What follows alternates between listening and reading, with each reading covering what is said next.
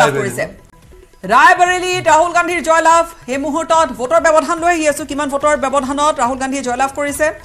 সেই খবৰটো থাকিব কিন্তু এই মুহূৰ্তৰ খবৰ ৱায়নাডতো জয়ৰ দিশে ৰাহুল গান্ধী ৱায়নাডত বৃহৎ এটা লিড লৈ আছে কেৰালাৰ ৱায়নাডত আৰু দিনেশ প্ৰতাপ সিং পৰাস্ত হৈছে ৰাহুল গান্ধীয়ে ৰায়বৰেলীৰ পৰা নিৰ্বাচনী যুঁজত অৱতীৰ্ণ হৈ জয়যুক্ত হৈছে ৰায়বৰেলীত মাতৃৰ সমষ্টিত কংগ্ৰেছৰ দুৰ্গ এটা সময়ৰ পৰা আচলতে সেইটো এটা অহৰভাৱে কংগ্ৰেছৰ দুৰ্গ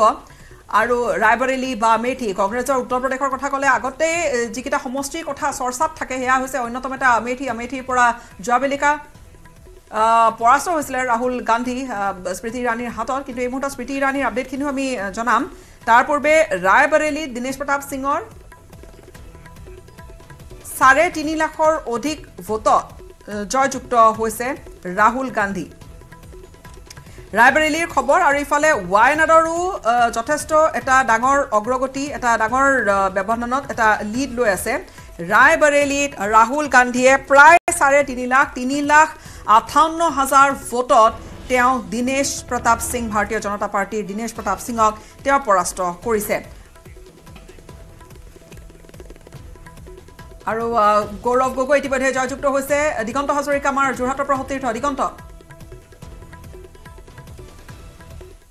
নিশ্চয়কৈ গীতাশ্ৰী চাওক প্ৰায় এমাহ জোৰা উৎকণ্ঠাৰ অন্তত ইতিমধ্যে আজি যি ফলাফল ঘোষণা কৰা হৈছে ভোট কাউণ্টিং হ'ল আৰু সৰ্বশেষত যোৰহাট যি আচলতে অতি চৰ্চিত সমষ্টি যোৰহাট সমষ্টিত ইতিমধ্যে শেষ হাঁহি মাৰিছে গৌৰৱ গগৈয়ে আৰু শেষ হাঁহি মৰাৰ দিশত গৌৰৱ গগৈ ইতিমধ্যে বহুকেইটা বিধানসভা সমষ্টিত ভোট কাউণ্টিং সমাপ্ত ঘটিছে ইতিমধ্যে যোৰহাট সমষ্টিত অতি সন্মানীয় যোৰহাট সমষ্টিত কাউণ্টিং সমাপ্ত ঘটিছে তিয় সমষ্টিৰ মাত্ৰ আৰু 3টা ৰাউণ্ড আছে তাৰ পিছতে আনুষ্ঠানিক ঘোষণা কৰা হ'ব আৰু একেদৰে মাজুলীত সামৰণি মাৰিছে শিৱসাগৰ সমষ্টিত সামৰণি মাৰিছে মৰিয়নি সমষ্টিত ইতিমধ্যে সামৰা হৈছে আৰু এটা কথা আজি স্পষ্ট হৈ পৰিল যে গৌৰৱ গগৈ যে যোৰহাট লোকসভা সমষ্টিত যে জয়ী নিশ্চিত বুলি যিটো চৰ্চা চলি আছিল সেই চৰ্চাটো কাৰ্যত দেখিবলৈ পোৱা গ'ল আজি যি আচলতে এটা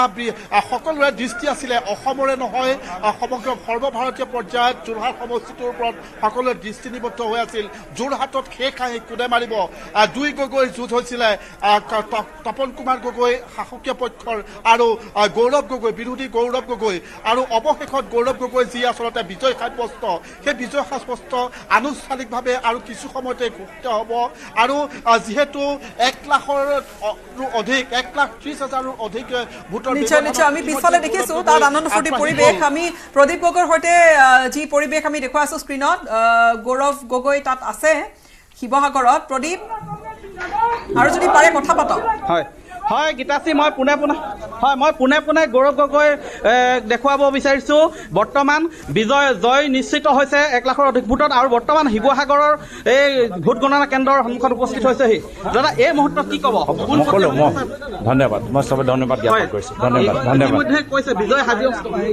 ধন্যবাদ মই ভিতৰত যাওঁ আমাৰ এতিয়া ইয়াত ক'ব নোৱাৰে হয় এয়া মই দেখুৱাইছোঁ যে তেওঁক বিপুলভাৱে আদৰণি জনোৱা হ'ল আৰু বৰ্তমান যি শিৱসাগৰ চৰকাৰী উচ্চতৰ মাধ্যমিক বহুমুখী বিদ্যালয়ৰ যি ভোট গণনা কেন্দ্ৰ সেই ভোট গণনা কেন্দ্ৰৰ কাউণ্টিং চেণ্টাৰ তেওঁ গৈছে কাউণ্টিং চেণ্টাৰ যিহেতু গৈছে ভিতৰলৈ সোমাইছে ওলাই অহাৰ পিছত তেওঁ নিশ্চয়কৈ প্ৰতিক্ৰিয়া দিব আৰু আমি এক্সক্লুচিভলি সেই প্ৰতিক্ৰিয়া আমি ল'বলৈ চেষ্টা কৰিম এয়া গৌৰৱ গগৈৰ খবৰ আৰু তাত যিসকল লোক আছে সমৰ্থক তেওঁলোক নিশ্চয়কৈ কথা যদি পাতে হয় মই বৰ্তমান সেই পৰিৱেশ দেখুৱাইছোঁ বিধায়ক অখিল গগৈ আছে মই অখিল গগৈ ভাষ্য ল'ম যিহেতু অখিল গগৈয়ে ব্যাপক নিৰ্বাচনী প্ৰচাৰ চলাইছিলে এয়া News18 দৰ্শকক ইতিমধ্যে গৌৰৱ গগৈ জয় নিশ্চিত 1 লাখৰো অধিক ভোটত কি ক'ব গৌৰৱ গগৈ জয় যোৰহাটবাসীৰ ৰাইজৰ সমূহীয়া জয় আৰু বিজেপিৰ যিটো পৰাজয় তপন গগৈৰ যিটো পৰাজয় সেইটো হ'ল অসম চৰকাৰৰ সামূহিক পৰাজয় চৰকাৰখনৰ সামূহিক পৰাজয় বিজেপি দলটোৰ পৰাজয় আৰু বিশেষভাৱে মুখ্যমন্ত্ৰী হিমন্ত বিশ্ব শৰ্মাৰ দম্ভৰ পৰাজয় যোৰহাটবাসী ৰাইজে হিমন্ত বিশ্ব শৰ্মাক একদম আচল শিক্ষা এটা দিলে শশী থাৰুৰ ভাষ্য শশী থাৰুৰ প্ৰায় 1 লাখ ক্ষমা কৰিব প্ৰায় 15,000 মান ভোটত লিড লৈ আছে তিৰুৱনন্তপুৰমত ৰাজীৱ চন্দ্ৰশেখৰ আৰু Shashi Tharoor the BJP focused very hard on Thiruvananthapuram as also on Thrissur. And in some ways, Suresh Gopi's margin in Thrissur is a measure of the scale of their defeat in Thiruvananthapuram, because they put the same amount of effort, serious focus, national campaigners coming, national headquarters coming, serious expenditure, a lot of hard work, and they really put up an enormous fight. I think one very important message of Suresh Gopi in Thrissur was his systematic outreach to minority communities. It's a very strong message to the BJP that a communal campaign will not go very far in Kerala. As far as Thiruvananthapuram is concerned, I think a strong appeal that Rajiv Chandrasekhar had was basically, I'm a minister. If you vote for me, you'll have a minister in government who can do more for you than a fellow in the opposition.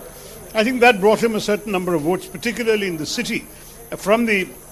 educated people, the elites, the government servants, and so on. They must have been attracted by that message, and it's something that we really did. নিশ্চয়কৈ সেয়া আছিলে আৰু inner মণিপুৰত কংগ্ৰেছৰ প্ৰাৰ্থী জয়লাভ কৰিছে outer মণিপুৰতো কংগ্ৰেছৰ প্ৰাৰ্থী আংগমসা বিমল আকৈজানে জয়লাভ কৰিছে ৰাজস্থানৰ যোধপুৰত বিজেপি প্ৰাৰ্থীয়ে জয়লাভ কৰিছে যোধপুৰ বিজেপিৰ দখলত কেন্দ্ৰীয় মন্ত্ৰী গজেন্দ্ৰ সিং শেখাৱত পশ্চিমবংগৰ দুৰ্গাপুৰত টিএমচি কীৰ্তি আজাদৰ জয়লাভ ইফালে ইনাৰ মণিপুৰৰ যি আনুষ্ঠানিক ঘোষণা হৈছে ইনাৰ মণিপুৰত কংগ্ৰেছৰ প্ৰাৰ্থীগৰাকীয়ে জয়লাভ কৰিছে এবি আকৈজামে জয়লাভ কৰিছে ৰাজস্থানৰ যোধপুৰৰ খবৰ বিজেপি প্ৰাৰ্থীগৰাকীয়ে জয়লাভ কৰিছে কিছুমান পূৰ্বে আমি দেখুৱাইছিলো শশী থাৰুৰক তেওঁ তিৰুৱনন্তপুৰমত তেওঁ প্ৰায় 15,000 মান ভোটত আগবাঢ়ি আছে ৰায়বৰেলী আৰু ৱায়না দুইটা সমষ্টিতে ৰাহুল গান্ধী প্ৰায় 3,50,000 ৰায়বৰেলী 3,58,000 মান ভোটত তেওঁ অগ্ৰগতি তেওঁ লিডত আছে ৱায়নাত 3,50,000 ভোটত তেওঁ এনি ৰাজাতকৈ সিপিআইৰ প্ৰাৰ্থীগৰাকীতকৈ তেওঁ আগত আছে ৱায়নাডৰ কথা কলো তিৰুৱনন্তপুৰমৰ কথা কলো কোয়েম্বেটৰত আনামালাই অৱশ্যে পিছপৰি আছে তামিলনাডুৰ সেয়া এটা খবৰ সামগ্ৰিকৰূপে আমি দেশৰ আন ঠাইসমূহৰ আমি খবৰ জনাই গৈছো কিন্তু কৰিমগঞ্জৰ বেলিকা কি হৈছে কৰিমগঞ্জৰ ফাইট খুব ইন্টাৰেষ্টিং হৈ আছিল জুৰি শৰ্মা বৰদলৈ কৰিমগঞ্জ যিকোনো ফালে কৰিমগঞ্জ যাব পাৰে যি মাৰ্জিন খুব কম আছিল এতিয়াও মাৰ্জিন আপোনাৰ